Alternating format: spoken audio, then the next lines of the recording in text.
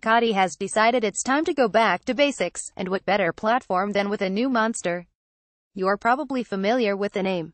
Over the last 25 years, Ducati has produced many versions of the monster, each representing an evolution in styling and engineering. This time, attention is on building a smaller, more accessible bike for those entry-level riders who were overlooked when the Monster 696 and 796 were removed from the lineup in 2015. More than just straightforward and simple, however, Ducati also intended for the bike to be capable enough so that even more experienced riders could appreciate its unique styling and sporty performance. Accessible, but fully modern and capable. The Monster 797 take its styling cues straight from the Monster Handbook.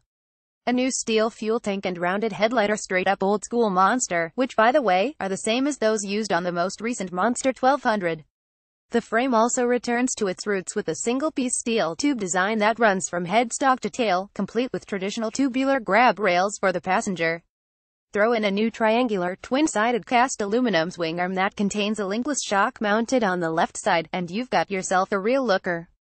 The 797 retains the same 31.7-inch seat height as the Monster 821, but lower foot pegs and a wider handlebar provide a more comfortable riding position.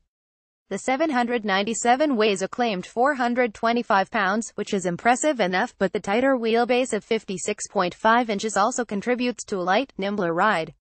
The 803cc engine, with its 88mm bore and 66mm stroke, delivers a claimed 75 horsepower at 8,250 revolutions per minute and 50.8 pound-feet of torque at 5,750 revolutions per minute.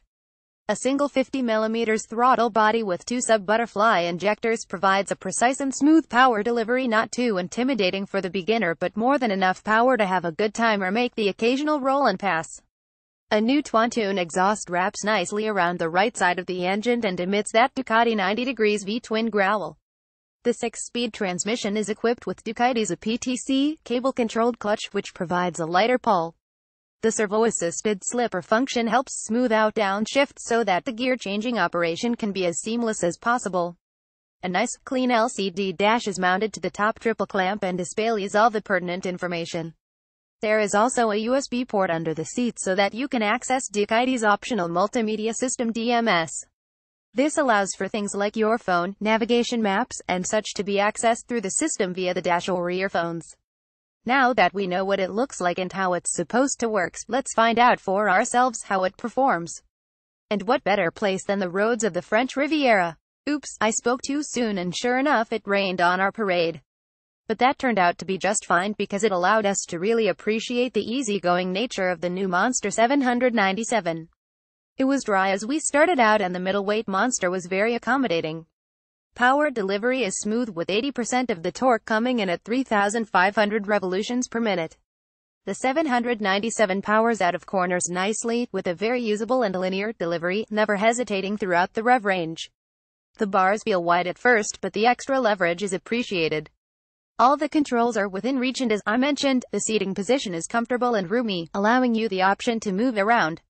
This may be an entry-level model for Ducati, but that does not mean they cheaped out on the chassis. In fact, the 797 has all the makings of a rather nice bike. The 43mm inverted Cayaba fork non-adjustable works quite well, while the Sax shock with adjustable spring preload and rebound damping held its own. There's hardly any end-award movement or pumping action as one might expect to feel on mid-level suspension units.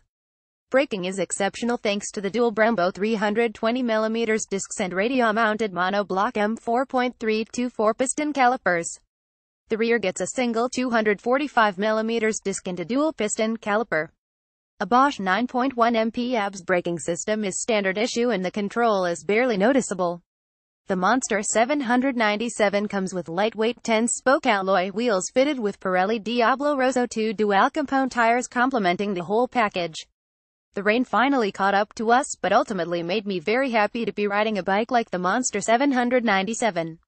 The easy power delivery and well-sorted suspension delivered excellent feedback and control.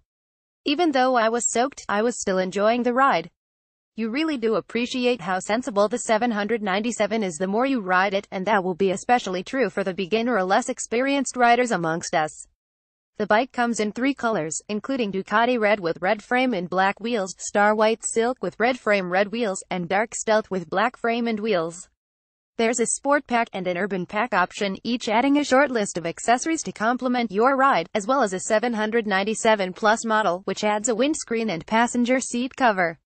There are plenty of Ducati catalog accessories to choose from to personalize your monster as well. In the end, Ducati's latest, small displacement monster achieves its goal of being a well-sorted and tri-level bike that even a more seasoned rider can enjoy. If you're a first-time motorcyclist or you've never owned a Ducati, this very well could be the bike that gets you into the family. And you won't regret it, either. Specifications: engine type, displacement, bore, stroke, seat height, rake, trail, wheelbase, fuel capacity, claimed wet weight, starting price.